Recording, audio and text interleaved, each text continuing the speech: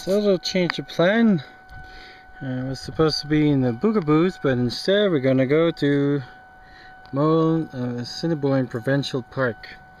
As you can see, I'm dog sitting today, and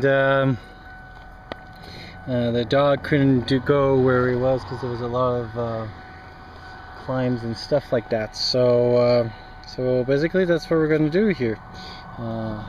I followed the Simpson River Trail, and somewhere around there, because there are like so there's one here, one there. Oops, sorry. So one here, one there, as well as one here. The one first come first serve. But so far there's nobody in the parking lot, so hopefully there won't be too many people camping. I think there's like 4 or 5 sites about each. Some have like 7. But the cool thing is there's a fire pit. So I'll be able to practice fire making again, so that's gonna be pretty awesome. So I'm gonna walk to whatever ones I can go, and pretty much that's gonna be today. And then I'm bringing my friend Sortilege, which is a little maple whiskey, very excellent stuff. So I got a little bit so I can last for about 2 days. Last time I was hiking, I thought there was missing a little bit something, so so this is a little bit what it looks like. Never been in the Assiniboine Park, so because again, when you live close to so many parks, you usually go to all the same ones. This time I thought I would try something a little bit different. So yeah, let's get going. Nice little place. Has a cabin as well. Cabin. I won't be sleeping in there. I have my own tent. For those who don't know what those are, they're bear-proof containers. So they're like big lockers, but big bear paw cannot get in under this. You just open it up, put your food in there. There's some place they have this, and as well as there's a gray water, so dirty water when you wash your dishes and stuff. But that's why I don't wash dishes. I don't have to deal with that. I just drink the whole stuff. And this is the fire pit. So it's a pretty nice place actually. So I got water right over there, fire pit there. I'll be camping a little bit more down that way. And my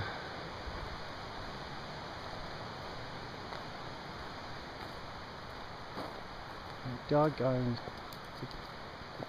into something there. Hey! As you can see, the horse can get their stuff there.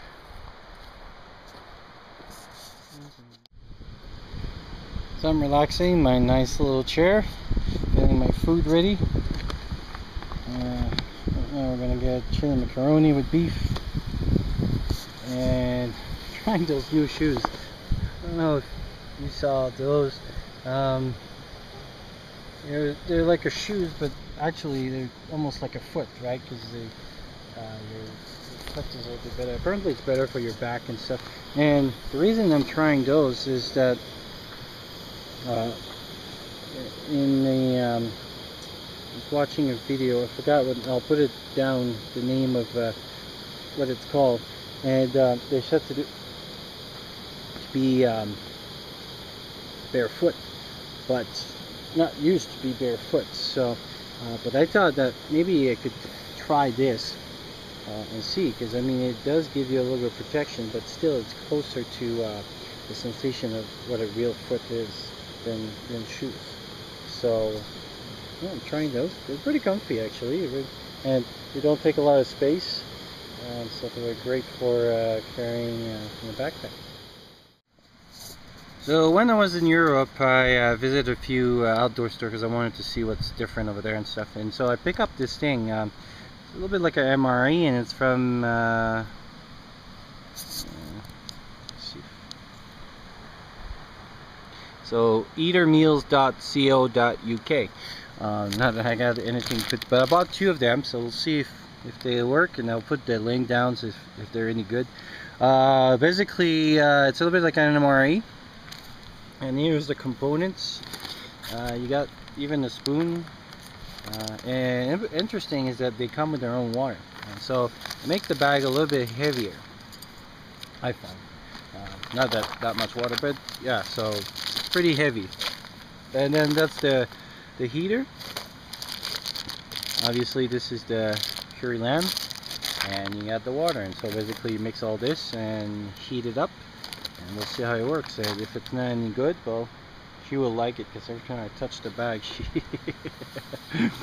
she pretty lick her lips. So I found out that here it's harder to protect. It's easier to protect my food against the bear than against her. so let's try that, and I'll show you what it looks like after it cooks. So this is the lamb curry. On the package they show some rice. Obviously there's no rice in there. That's kind of funny because they say serving suggestions. In the wood you're supposed to prepare it that way. But anyway, tastes pretty good, smells very good, as you can see by Tessa's approval. So I declare the Eater Meals Tessa approved. And I was reading the package. So on the main package, obviously, because like I said, I bought it in the UK, they did it's a UK address, but looks like it's made in the States, because it's eatermeals.com. So little friends from the States, and actually myself as well, be able to seems like to buy it. And they say that you can use the package after that as you see. Let's see. I wouldn't use it directly on the skin, but in survival situations, so you see, like, there's not much water. Well, there's a little bit of water left, but not much.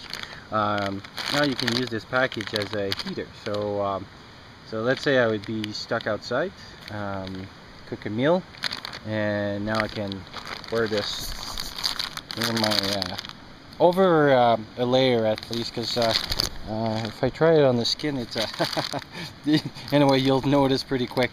But yeah, now I could put that in my jacket and heat myself. Yeah, it's pretty cool. I'll calculate how long does it last, the heat there, and we'll see.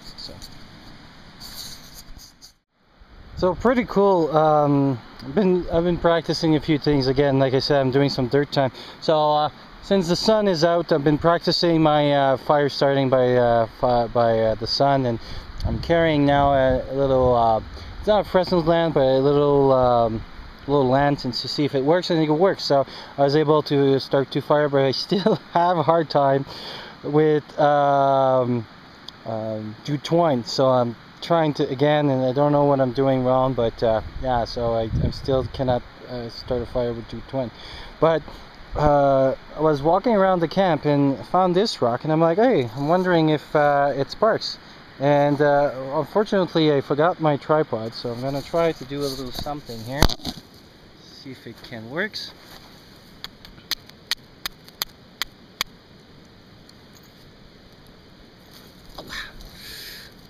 And yeah, so I found some rock to spark, so pretty cool. I didn't know if we had those in the Rockies, like what they look like. And just by like literally my first rock that I rock it and looked like it would be able to do it. And yeah, so as you can see, it works. So awesome. And now, because the sun is out, I'm gonna do a little sundial and see if it works. And I never practiced that before, so, and maybe even a compass there. So I'm gonna try that now. I mean, quite fun actually. So doing a little bit more than I expected, and it's pretty cool. So I have a few projects on the go now. This is my sun compass. So I know you're supposed to have a very straight stick, but there you go. Fell down a little bit. And yeah, so I put my first rock over there at the end of the line, and then we'll wait a little bit and stuff. And I tried it a little bit, and I put a too big one. What happened is that you have to wait longer because by the time it moves. So yeah, and like I was saying, we're like in place where there's a lot of horse, and so I was wearing gloves, don't worry. But I took some dry horse. So basically what it is, it's basically just like hay and stuff. If anybody knows, because I don't work with a lot of horse around and stuff, I tried it, like, hey, maybe it could be a good fire starter. I'm able to get sparks, but it doesn't get the horse. And then I try with the stuff, and let's see, maybe we could do it. I tried to refine it.